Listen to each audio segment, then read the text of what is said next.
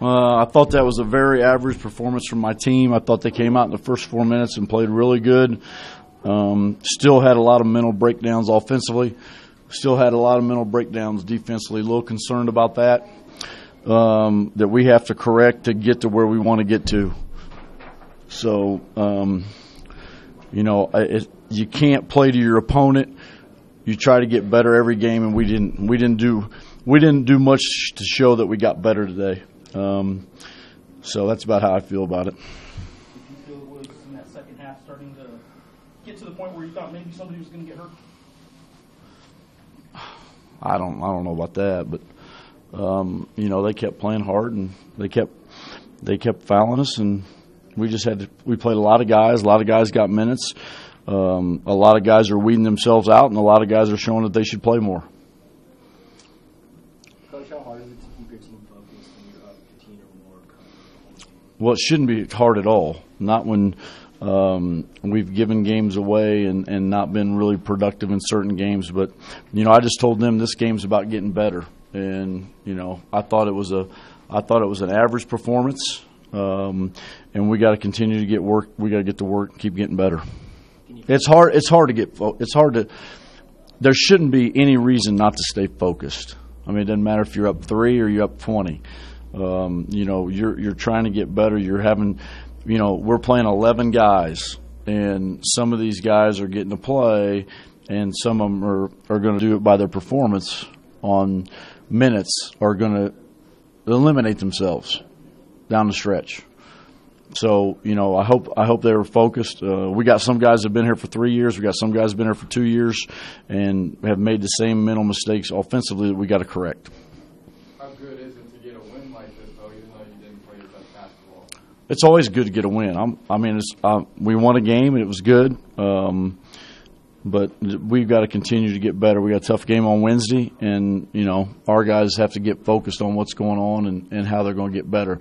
It's one of those things. It's hard with this day and age with social media, Facebook, and all that to keep the fact that they were 2-18 coming in, and our guys think it's just going to be a walk in the park, and that's not what I told them, and it's not what I expected. I wanted them to go out and play as hard as they could and get better. I thought some of our guys got better. I thought some of our defense was really, really good in the first half, and then I thought we had a real big lull in the second half. I think we were just playing like you played when you're in a playground. You score, I score, you score, I score, you score, I score. And we didn't, the first 4-minute game, it was basically even. And that can't happen at your home court. When you're talking about, obviously they knew the 2-18 coming in, even though that's not what you had been preparing for. Did you see that coming in the days ahead, or is that just today? Or did you think practice they were focused? Yeah, I thought they were real focused at practice, but it's another thing when they get in the game. It's hard to sometimes get your game to carry it out to the from practice to the games. But this bunch plays hard. My guys play hard. It's just that I have bigger plans for them, and sometimes I'm a little upset, or I seem a little upset because I want them to be so successful. I want them to win at a high level, and it's like I told them today.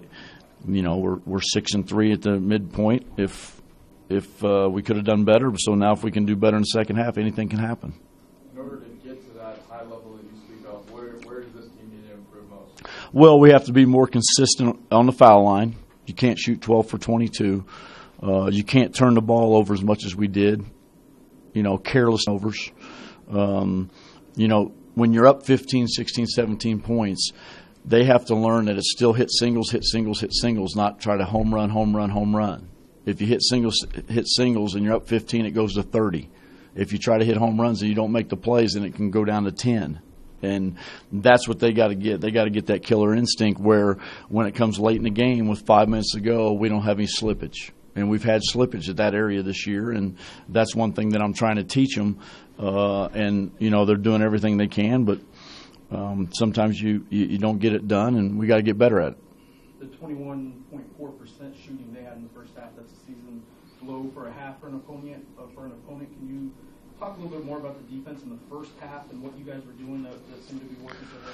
Well, I think this team, as we talked about, I think this team's done a really good job. I think we're athletic, we're long, we got good quickness. We can change up defenses, keep people off guard, especially after timeouts. We're able to pressure a little bit. I thought we were real active with our hands in the first half. And then, yeah, I mean, I think they took some questionable shots that kind of help you.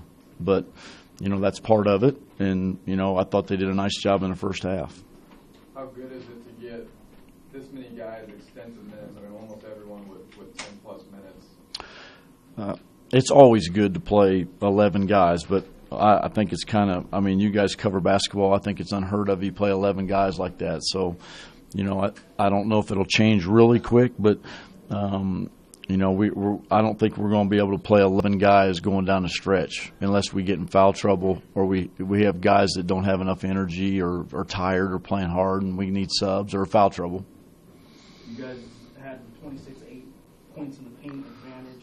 It looked, though, that there were some missed opportunities with the bigs with Lobos and JJ tonight. Yeah, I think they were there. You know, that's one thing we wanted to do. We wanted to get the ball inside and pound the paint and drive it and try to get to the line. I thought we did a good job getting to the line in the second half. We didn't shoot free throws very well, but O and JJ just get a little excited once in a while.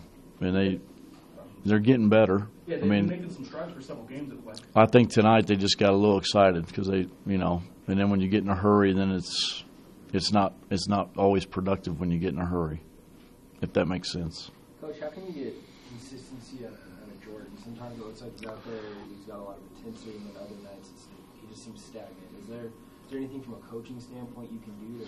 I've done everything I can, anything that I've thought of. I mean, all I can do is give him chances and keep giving him chances, but then, you know, opportunities are going to run out because the guys playing in front of him are pretty good.